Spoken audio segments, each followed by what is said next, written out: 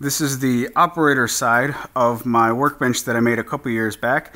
It's all made out of southern yellow pine. It works really well. I haven't had any problems out of this workbench, and this is the main vise that I use. It's a completely DIY approach to a leg vise. The screw assembly is completely DIY. It's actually a scaffold leveling leg, and there's a split washer right here, and this whole piece, this hub, is turned on a lathe, and then the handle is turned on a lathe. All of this works really well, really effortless, and I like it a lot. Now, I don't have a parallel guide that goes through a mortise cut into the leg of the workbench. Instead, for means of parallel adjustment, I have a simple wedge on the floor that I kick back and forth. It's never been an issue. It's just crazy easy and guaranteed to never fail. So I'm going to duplicate this setup on my new workbench, but instead of a completely DIY screw assembly, I picked up an inexpensive screw off of Amazon simply because I know a lot of people don't have access to a lathe or a way to turn this whole hub assembly. So an inexpensive option is to just buy a simple screw. This is the screw that I picked up. It's nothing fancy, just some regular threads here and a captured washer to mount to the outside of the leg vise chop, and essentially just a basic large T-nut that has 4 mounting holes and matching threads. So this will get mounted to the inside of the leg. This is the workbench that I'm going to be putting the vise on. It is a Hickory workbench based upon the exact same design as my last workbench, but I used Hickory because I've got quite a bit of it, and the best wood to use is the wood you have available. So that's the reason why I went with Hickory. Now, I don't know if you can see it, but on all 4 of the legs, there's already a screw hole drilled for a leg vise screw. And that's not because I'm going to put 4 leg vices on here. I'm not. It's because it's much easier to drill that hole before assembly when each one of the legs can be taken over to the drill press individually, rather than having to lay this workbench on its side and try and drill a perpendicular hole. And the reason I did that is because I'm a right-handed person. I'm going to have the leg vise in the typical right-handed location, which is this leg right here, closest to me. But down the road, this workbench may go to somebody else, and they may be left-handed. So at that point, it's just easier and more flexible to have the option of letting that next person put it wherever they want. So that's the reason why I did that. Now, for the actual leg vise chop, I'm going to be using a solid chunk of hickory that I need to cut out of a slab that I've had for quite a while. This is the smallest hickory slab that I have, and it's just a little bit too big, unfortunately. And I say unfortunately because I wanted to incorporate some of this live edge into the final design, but this is just simply too wide for my power tools. So instead, I'm going to cut it off and dimension it as normal like I would for any other project. And the only way to incorporate this would be to cut out some of the center section and glue it back together. I'm not going to go through all that hassle, and I'm definitely not going to go through the hassle of dimensioning this or flattening everything out by hand with some hand planes, because I can already tell that this hickory, the grain is going in all kinds of crazy directions, and I don't have enough aspirin for that. So instead, I've made a mark right here to cut this down with my circular saw, and that will allow me to bring a much more manageable sized piece to the rest of my power tools to dimension this properly.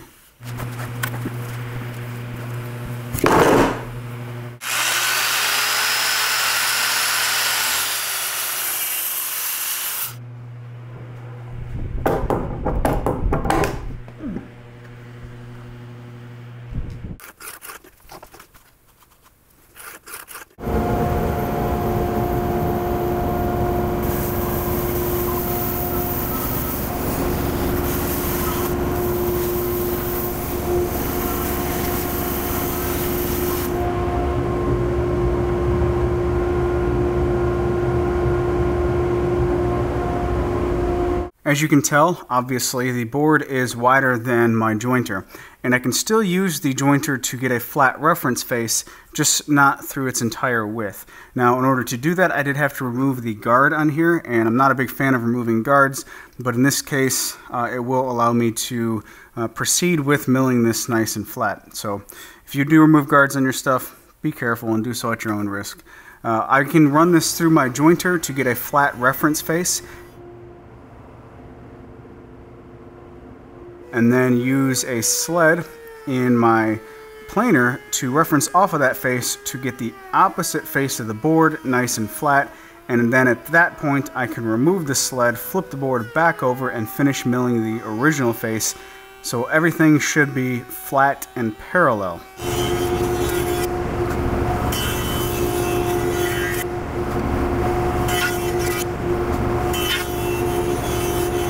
When I made my last leg vise, I left the sides parallel to one another until the very last step and then cut the tapers. The reason being is while the sides were still parallel, that gave me a 90-degree reference face to cut the chop to its final length.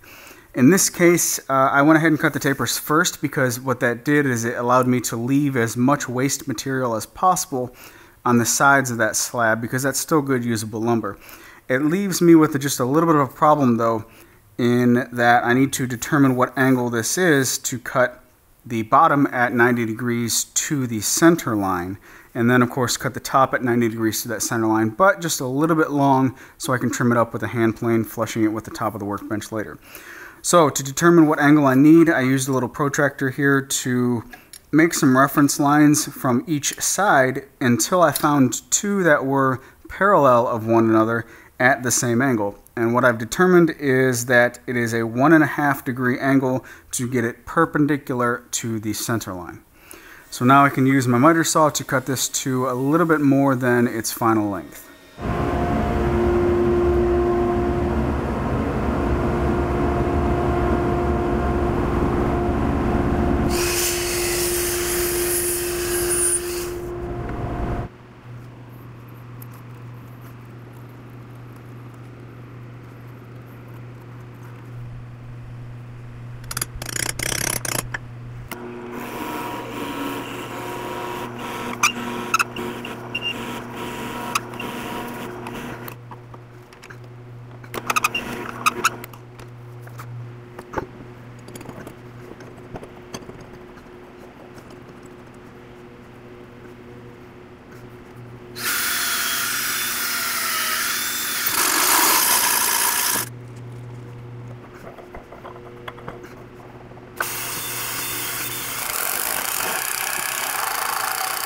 Spun the workbench around so you can get a better look at this and it's not in a shadow.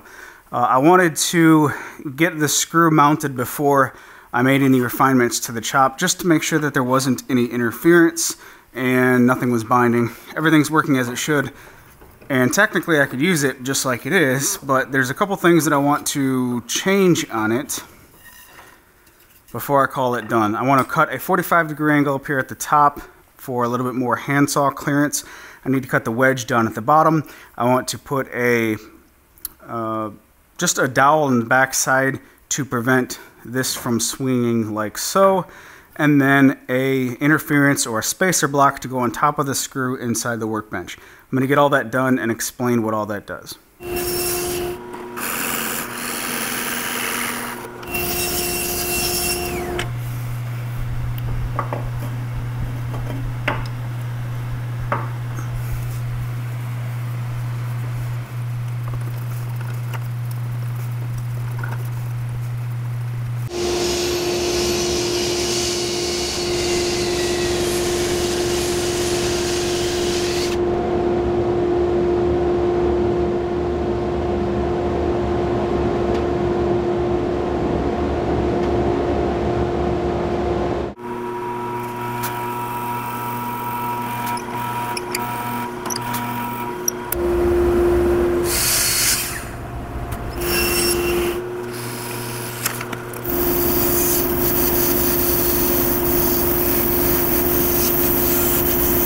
I don't know if you can tell on camera, but I reduced the size of the chop by about 1 inch on either side. It was just looking a little bit too big for this workbench. The proportions weren't there, and also I had this ugly knot that was just, it needed to be stabilized. So I had a little bit more waste by removing it, which is not what I wanted. I wanted to save as much of this wood as possible, but it is what it is.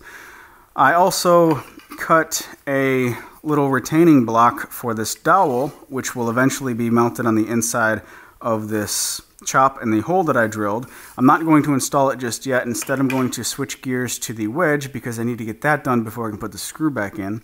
Now this wedge is, I sized this to the exact same size as my last wedge from my other workbench, and I put 2 nails on the top over here on the large side because I'm right-handed, so I'm typically in the center of the workbench working to my left, and that means I can kick it forward easily, but to make it a little bit easier to pull it back, that's what these nails are for, and I chopped them off or clipped them off about 3/8 of an inch above the surface so my shoe can grab that and pull it backwards. So now that I have this established, I can cut the matching angle for this on the bottom side of the chop. This is the bottom of the chop, and this is the direction that the wedge will go in to increase the distance away from the workbench. And if I have this angle cut too far in this direction, I'll decrease the effectiveness of this wedge. I'll decrease its capacity, really. So to get it as far the other direction as I'm comfortable with, I've elevated the bottom side of this inside face the same distance as right here on the wedge, thereabouts. And then I can go to this corner, strike a line, which I've already done, and that'll be my cut line to match the taper of the wedge.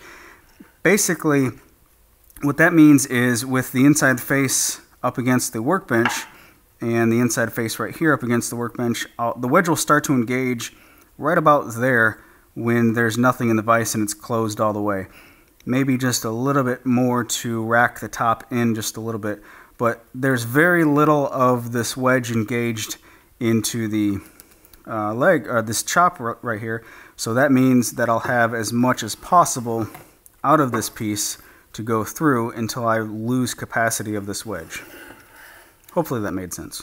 This is the inside face of the chop, and I struck a line equal to the thickness of the wedge, and that's a little bit overkill. I don't need to go that deep with my cut because I did offset the whole chop by 3/4 of an inch off the floor when I mounted it with the screw. But what this does is it guarantees that anything that I have sticking out on the top to help me pull this back will never interfere with this cut.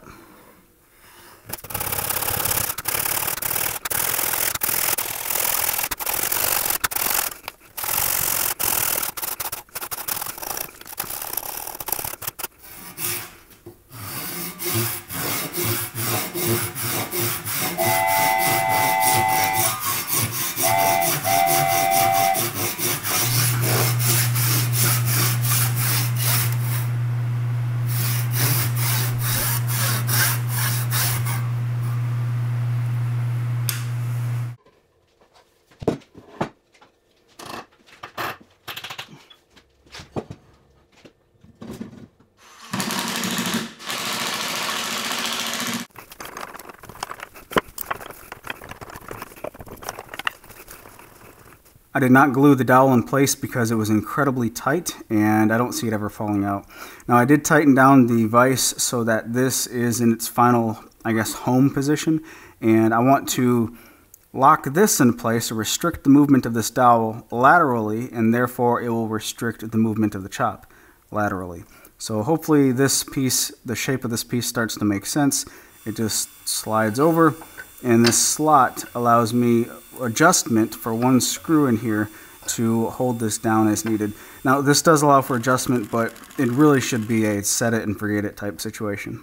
Using the wedge, it just utilizes an extra limb that you're not really using anyway while you're interacting with the vise. Rather than having to bend down, stop turning, and change the parallel guide, you can do it all very easily. So once you have contact up here, you can advance the wedge, tighten it down, it's not going anywhere, loosen it up, pull the wedge back, and you can quickly go to thinner material. And what I'll normally do is wait till it touches up here and then push the wedge forward with my foot, tighten it down, and we're back in business without this racking at all. So once you get used to it, it's a very, very, very simple process to switch between materials, and it just uses the extra limb that you're not using otherwise. Also, I have a capacity of about 3.5 to 4 inches with this wedge. I can increase that by just putting a spacer block in between the bottom wedge, or in between the wedge and the bottom of the leg, and that happens very seldom. So, works for me. Super simple, and pretty much guaranteed to never fail. Now the reason I decided on using this screw for this leg vise was because I had a lot of people ask me if I could show a method that did not require a lathe. Therefore, it would be silly to show turning a handle on a lathe and using it for a handle. So in that regard, I just put a dowel in here and pinned it in the middle. I prefer to pin these rather than letting them slide back and forth because it almost always guarantees that you're going to have a handle somewhere near the top, which is easier to grab rather than bending down and picking up the handle that has fallen through. And I have it sized so that it is lower than the workbench. It's not going to hit anything. That being said, I'm not going to leave it like this because this doesn't do this chop justice. So once I'm done here, I am going to turn a handle and make it match this chop. But for the sake of this video, a dowel will do the job just fine.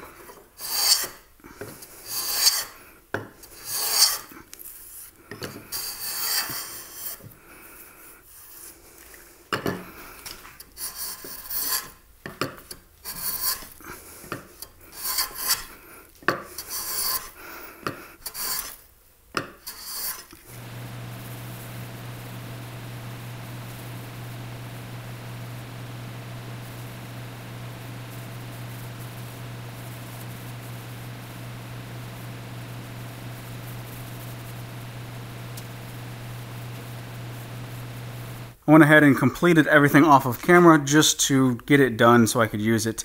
I did turn a hickory handle. I didn't put any larger ends on either side because those are typically there to prevent this from dropping all the way down. I like mine pinned in the middle, so that's not an issue.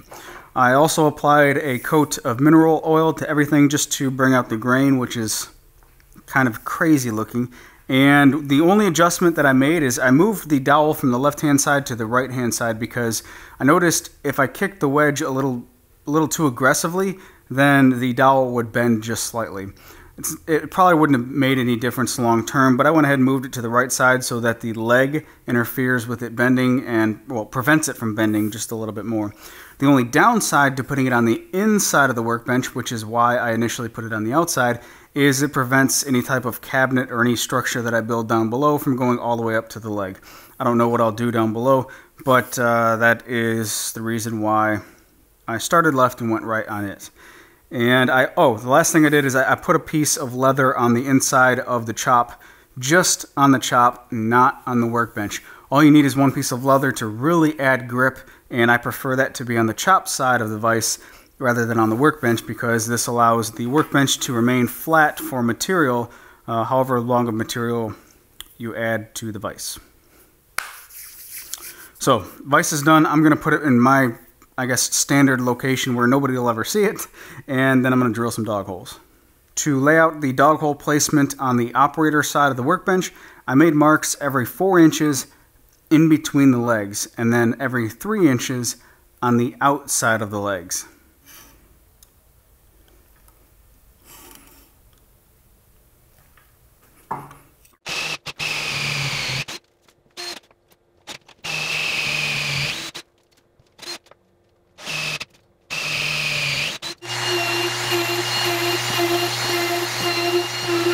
I went ahead and duplicated all of these holes onto this other side, and I also added a center one over here and a center hole over here, centered in the workbench in this direction. And the reason I added them to this other side is I'm going to be working at this bench from all sides, and it just gives me more options with my holdfasts. These are 3/4 inch holes, and the benefit of using circular holes rather than square holes for square dogs is that you can use your holdfasts in them. So this gives me a lot of clamping options. These are holding just fine in this thick of a top. On my last workbench, I had to counterbore the bottom side of all of the holdfast holes so that the thickness of the top that was engaging with the holdfast was about 2.5 inches. I had to do that in order for these holdfasts to work. In this workbench top, they seem to be holding just fine, so I don't have to counterbore, but if they, for whatever reason, quit holding, then I can counterbore the bottom side of the holes. Also, the reason I put the center one on either end is to clamp in between dogs. Now, I don't have it with me. I ordered, it just hasn't arrived yet, one of those, I forget the name of it. It's made by Veritas. It's a dog that goes into these dog holes and has a horizontal screw, so you can put it in any one of these dogs and clamp against another dog with a board in between. And I forget the name of that. It's escaping me. I'll put it on the screen. Anyway, you can do that with this singular row. That's just fine. But if I have two dogs in line with one another, and let's just say a much wider panel, then I can put them in between those two dogs and clamp right in the middle of them with these center holes, and that gives you 3 contact points, much more sturdy. And yeah, so that's the reason behind these 2 holes. Also, I had a knot right here that I wanted to cover up. So I think that does it.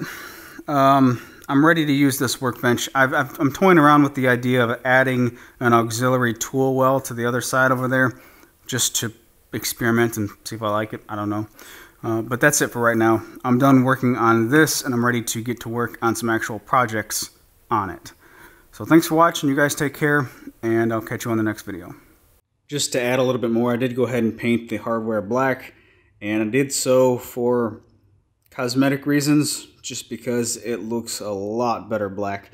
And it would be hypocritical of me to do that for cosmetic reasons and not change out the screws for cosmetic reasons. So for all of those who are complaining that the screws were keeping you guys up at night, giving you nightmares, and those of you who would never ever see those screws again, don't worry, because I changed them out for dowels, and you'll never ever see the dowels again now. So there's that.